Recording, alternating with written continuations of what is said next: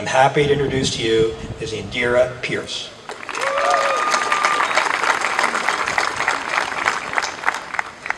Hello everyone. I would like to first wish my fellow classmates, our families, Atlantic Cape Community College's superb faculty and staff, President Mora, our keynote speaker, Bakari Lee Esquire, a warm and heartfelt welcome. Speaking on behalf of my fellow graduates, it sure feels good to be here. Some of us came to Atlantic Cape straight out of high school, ready to hit the ground running. Others took a few years off to figure things out. And still others waited many years to return for a variety of reasons. Money, family, work, maybe even fear. Fear of the unknown, fear of failure, fear of success. After being laid off during the Great Recession of 2008, it would seem like common sense to return to school, right? Nope, not to me. Don't get me wrong, I know a lot of people who decided to try something new, but I wasn't one of them. I had been out of school for too long, and to be honest, I was scared. I didn't know if I had what it took, so I gave up before I even tried. Instead, I worked in different places, always scared, but not having the courage to do something about it. I was trying to hang on and keep it together for my family. They needed me, and I could not. I wouldn't let them down. We had bills, we needed insurance, and frankly, I didn't know what else I could do, so I kept working. I didn't think about the future. I just thought, how could I get through today? I wish I could remember that fateful day when I decided to start my academic pursuit, but I can't.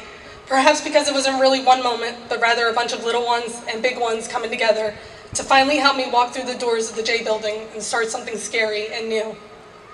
I came here as an adult learner already in my 30s with a full-fledged career and a husband and son at home. It wasn't easy getting started. There was no high school guidance counselor handing me forms, telling me about FAFSA, or reminding me about due dates.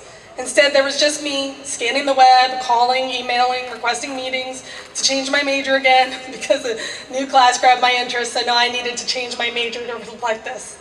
Honestly, I changed my major 3 times in less than 4 years. I guess it took me that long to find my dream, my passion, and my path in psychology. However, this wouldn't have been possible if I had not had the good fortune of joining you here at this school, where I was given the opportunity to discover myself, to be exposed to ideas that challenged my preconceived notions, and most significantly, where I was given the tools and taught the skills I would need to succeed. For instance, I was a terrible math student. During the placement test, my hands were shaking. I thought for sure they were going to tell me there wasn't a math class remedial enough for me. Of course, that didn't happen, but still, I walked out of the testing center with a raging headache. For the 3rd time in my life, I found myself in pre-algebra class. Check me out, I'm a triple threat. I was in a pre-algebra class in junior high, high school, and college. Boy, I was feeling confident in myself. Yeah, right. But what I didn't know was that I was at the right place at the right time.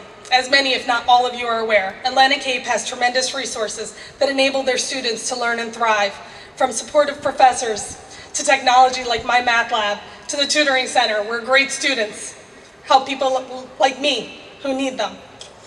How lucky are we to be graduating from the kind of school that takes students that think they can't and turn them into those who can and do. I could spend hours talking about my professors and all the ways they motivated, supported, and pushed me to give my all. But they only gave me 4 minutes. So I will pay tribute to all of Atlantic Cape's professors by saying thank you from the bottom of our hearts. Thank you for believing in us, challenging us, and demanding the best from us. I would also like to give thanks to my terrific husband and son, who put up with me and didn't stress me out over cooking or cleaning. Crazy. And thank you to my mom for always catching me when I fall.